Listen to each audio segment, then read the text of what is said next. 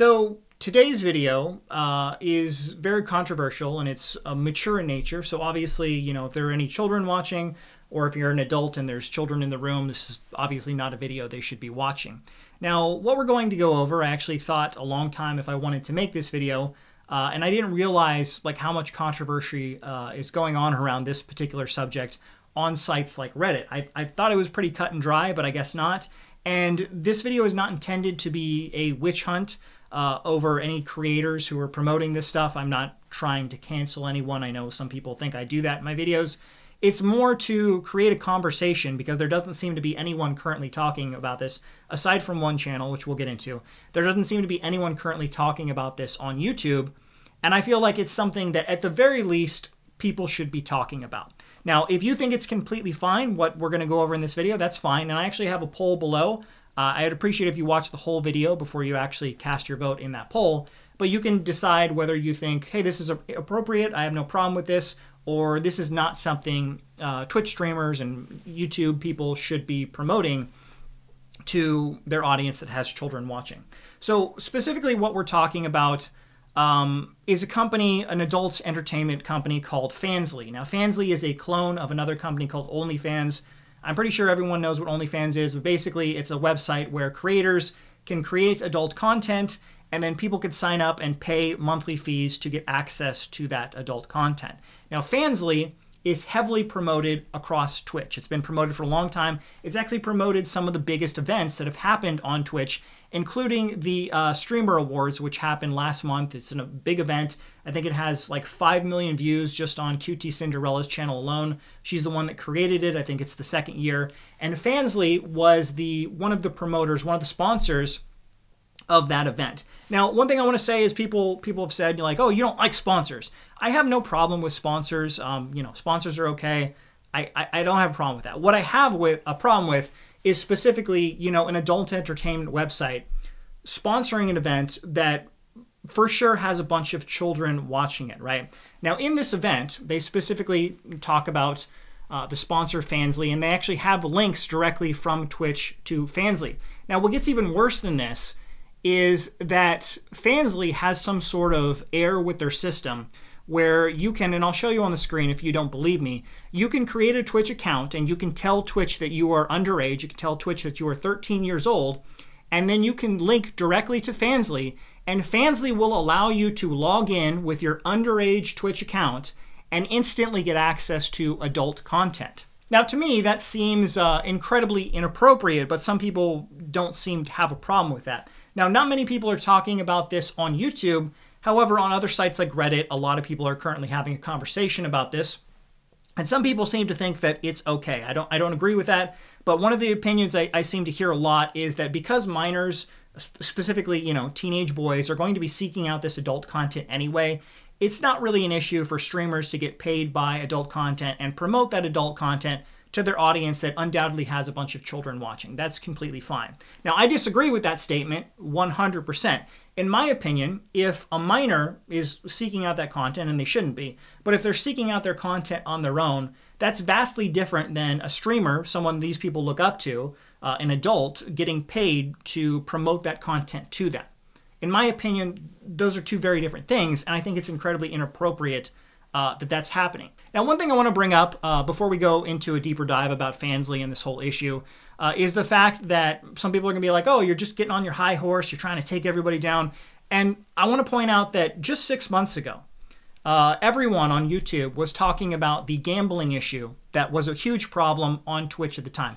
6 months ago, there were big gambling streams, and they were saying that this was promoting addiction, right? And they were actually saying that many of these gambling games were designed to get children involved into gambling and get them addicted to gambling as well. And there was this big push 6 months ago to get gambling streams kicked off of Twitch. And Twitch actually, you know, they did the right thing and they banned most gambling on their website. And many of the big content creators on YouTube, Copyzilla, Some Ordinary Gamers, Moist Critical, made videos saying, you know, this is a good thing.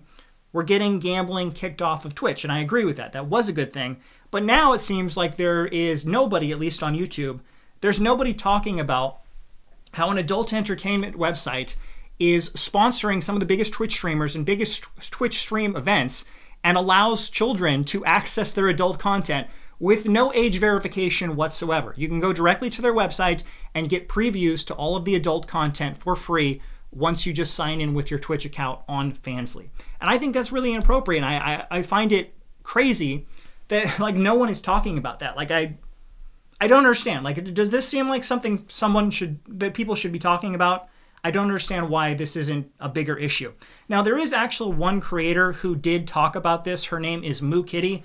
I'll have a link to her video. She actually was the one who talked about this first about a week ago. And what's really interesting is right after she called out these creators who were promoting Fansly, her entire channel got demonetized within days of making that video. Now, herself and many people who support her think that this is some sort of retaliation for making this video, calling these people out, that now her entire channel is demonetized.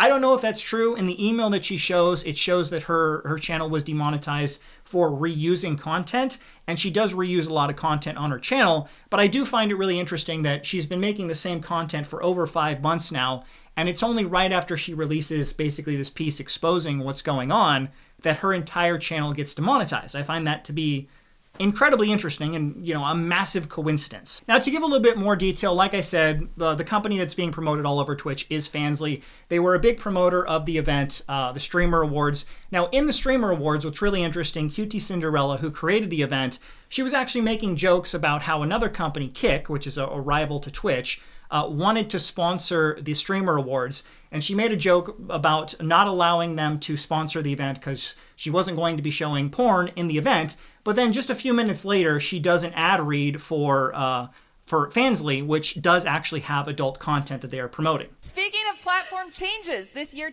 Kick.com was announced. You know, they actually wanted to sponsor this event, but then they backed out when I told them I wasn't showing any porn. A few moments later. That video was amazing. I want to say a huge thank you to our sponsor Fansly for sponsoring the Streamer Awards. Make sure you follow the Fansly account for exclusive behind-the-scenes content and get a free trial of their top creators only at fansly.com/thestreamerawards. Now, it's not just the Streamer Awards that Fansly has been sponsoring. They've been sponsoring many events that I'm sure have a bunch of children watching as well. They sponsored Ludwig's boxing match a few months ago, and then they also sponsored XQC's Juicer game show that he launched a while back as well. Hello, I made it, boys. What's up? Hello, welcome to Juiced, presented by Fansly. Yeah, I made it. I mean, what can I say? It was a little bit disorganized. To the Mogul Chess Boxing Championship, presented by Fansly. So Fansly has been a heavy promoter on both Twitch and YouTube over the past year and a half or so. And it's crazy just that it's okay that you can, promote this content. And it's one thing like if this was specifically targeted to an all-adult audience, but it's very clear that a large, or at least a decent portion of these audiences that are watching are children. And I think the main issue is that they don't have any sort of age verification. What I showed you with the Twitch feature, you can log directly in with an underage account and get access to adult entertainment. That seems inappropriate. Now, one thing I want to point out is if you want to say this isn't a big deal, no one needs to talk about this, there are creators like Hasanabi and Moist Critical who actually made big portions of videos talking about another creator by the name of Aiden Ross. And I'm not a fan of Aiden Ross, but Aiden Ross actually showed porn on his stream on another account. It wasn't Twitch, it was he streams on Kick. And he actually showed porn to his audience, and there were children watching that stream. Now, both Moist Critical and Hasanabi made videos calling the guy out, saying that this was an incredibly inappropriate thing to do, and potentially he could actually go to jail for this. While streaming, Aiden Ross decided to go to Pornhub, I guess to make a point about how you can do anything on the site, and he just he showed porn to his audience. And keep in mind, a lot of his audience is very young. They're minors, they're actual children. But everyone knows Aiden Ross viewers are skewed very, very young. So it's still a very fucking creepy and weird thing to do, especially with that audience and on stream. He posted porn he looked at porn on purpose? Bro. I don't support it. Bro. What do y'all want to watch on Pornhub, bro? What? Now, both of those creators, as well as pretty much every other large creator, hasn't really had any reaction or said anything about Fansly, sponsoring all of these events. They're quick to, call out the guy they don't like, Aiden Ross, but when, their friends Ludwig and QT Cinderella get sponsored by Fansly, they don't say anything. And I understand, like, actually showing porn like what Aiden Ross did is much worse than just being sponsored by an adult website that allows kids to access the content. I understand that that's different, but at the very least, people should be talking about this, and no one seems to be doing it. Now, Moist Critical actually was watching the Streamer Awards, and when the ad for Fansly actually came up during the Streamer Awards, you can see he actually lets out a little laugh, and it seems like he's at least somewhat uncomfortable that this type of content was being promoted during the Streamer Awards. For exclusive behind-the-scenes content and a free trial of some of our hottest creators. On top of that, sign in using your Twitch account and see which of your favorite streamers are already creating adult content on Fansly. Fansly has a whole algorithm dedicated to discovering new content and creators through the Fansly For You feature. Swipe and discover today at fansly.com. Now, I don't want to put any words in his mouth. I don't know if he actually thought that was inappropriate, but aside from that clip of him, viewing that, he hasn't said anything about this whole situation at all. In fact, the only streamer that has made any acknowledgement so far is Asmongold. Asmongold is a big streamer, and he actually watched Moo Kitty's video covering this whole subject, and he actually said he thought it was inappropriate that it was sponsored as well. After a Mario Kart ad for kids, not a single word is spoken. I think that she's right about this. I think that both of them are advertising pornography and explicit content for kids. I think that she is right. I think that there is a spectrum, and showing the porn directly is worse. But you cannot tell me that advertising Fansly and then giving examples of streamers that produce explicit content on Fansly, I know that they produce explicit content on Fansly. They are the ones that are up on the screen. How are you not going to say that's not promoting it? How does Twitch allow Fansly ads? I don't know. I find this to be a question. I don't think Fansly's a big deal. I don't give a fuck about it. But the truth is that how are you going to disallow certain streamers to promote their Fansly, but other different people that are being sponsored by Fansly, the company, that's okay? How does this make any sense? Now, like I said at the beginning of the video, obviously this is a controversial topic. Like I said, there's some people who don't think this is a big deal. I do. But I do find it interesting that there was such a hoopla, there was such a big deal about all the gambling issues on Twitch just 6 months ago, but no one wants to seem to talk about what's going on right now with an adult website that can, freely put their content, they can freely advertise on Twitch. Now, Twitch actually has guidelines, from what I can see, that deny you to link directly to adult websites. I'll give you an example. Amarath, she's one of the biggest streamers on Twitch, and she used to link her OnlyFans directly on Twitch, but Twitch doesn't allow that anymore. So she does a cheeky way of where she will actually link to a link tree, and then if you click on the link tree, then you can click a link to her OnlyFans. So that's kind of a cheeky way that some people are kind of getting around the issue of not linking directly to adult websites, yet on the actual Streamer Awards, there is a link directly to Fansly from the Streamer Awards page. So I don't know if that's technically breaking any Twitch rules, but that is available for people to do, and I don't know if that's necessarily appropriate. Now, I do want to mention that I actually reached out to XQC, QT Cinderella, and Ludwig, the people that I talked about. I reached out to all of them because I wanted to give them the option of telling their story and giving a comment about what they think about them being sponsored by an adult company that's promoting content to their audience that probably has a bunch of children watching. I reached out to all of them on Twitter. None of them responded. All three of them haven't responded at the time of filming this video.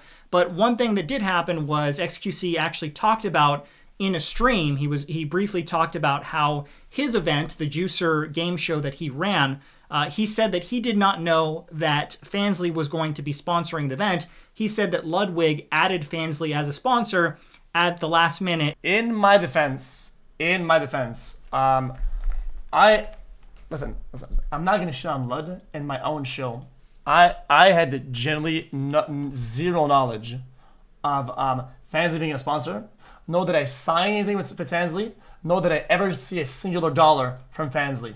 None of it, zero. I ever had knowledge of it prior or signed for. Yep, sorry. That's just, I don't give a fuck.